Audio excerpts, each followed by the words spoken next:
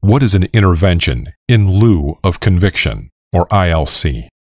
In Greater Cincinnati, intervention in lieu of conviction, ILC, is a mechanism allowed by law to put a first-time offender in drug treatment instead of giving them a permanent record. With ILC, the client pleads guilty to the offense, and that guilty plea is not filed, but rather held, until the person successfully completes treatment and shows that they have stayed clean for 1 year. If the person is successful, the case is dismissed and taken off the person's record. There are many eligibility requirements to meet, but that can be accomplished through the lawyer you hire, and a good one can get it done.